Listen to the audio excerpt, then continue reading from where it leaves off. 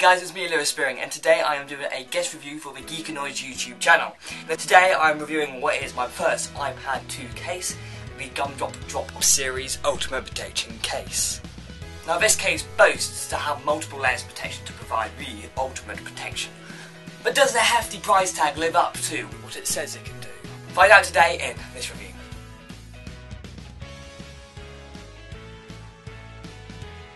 Now the Gumdrop series case comes in a multiple range of colours, from white to black to red and black and pink, so this case does suit everyone.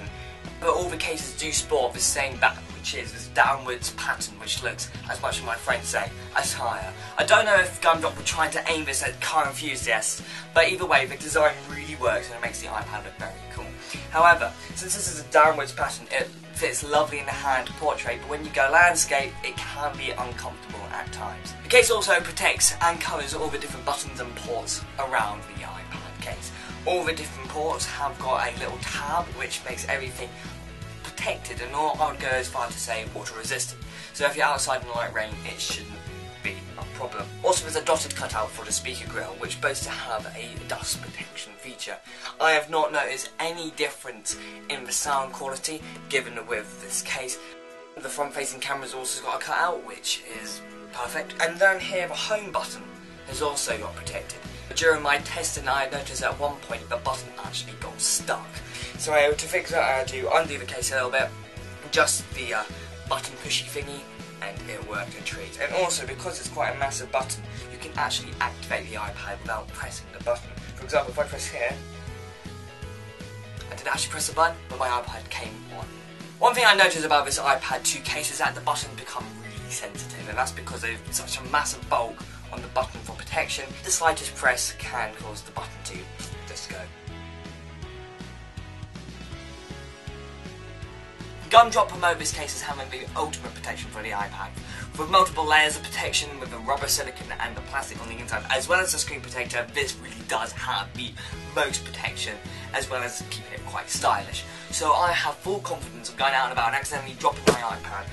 I know that my iPad will be fine. Aha, it still works, making this case a really good iPad case. The rubber silicone on the outside absorbs all the impact, as well as the plastic on the inside that also protects the iPad, and as well as the plastic screen protector on the front, this really does have the ultimate protection.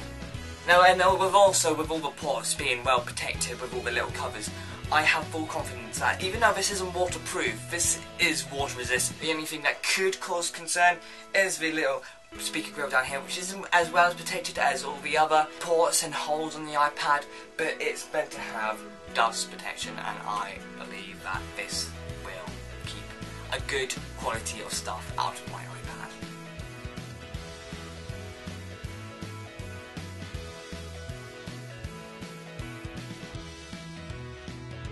Now this case was kind of confusing to put on. I actually filmed an unboxing video which was going to go on my personal channel, and I never put it up because after I unboxed the iPad, I was completely stumped. There was no instructions in the case box to actually say how you should put it on.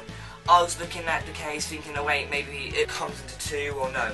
I didn't realise you actually have to literally peel back the silicone rubber.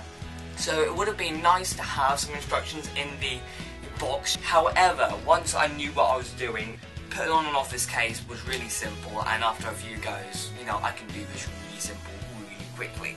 One final thing to note about this iPad 2 case is that it does not work with any screen protectors that you originally have on your iPad.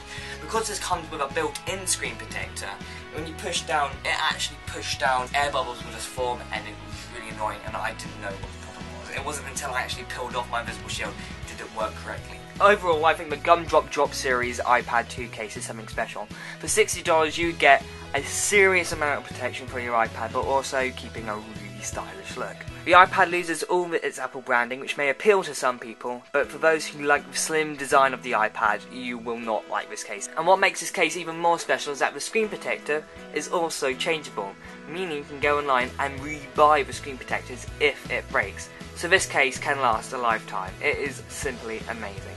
Like I said at the start of this video, this case is $60, which may be quite a lot of money for some people. However, you need to remember, what would you rather do? Spend $60 on a case to protect your iPad, or spend hundreds of dollars replacing it?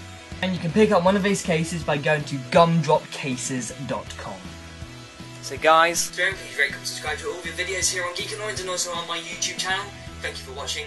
See you guys later. Goodbye.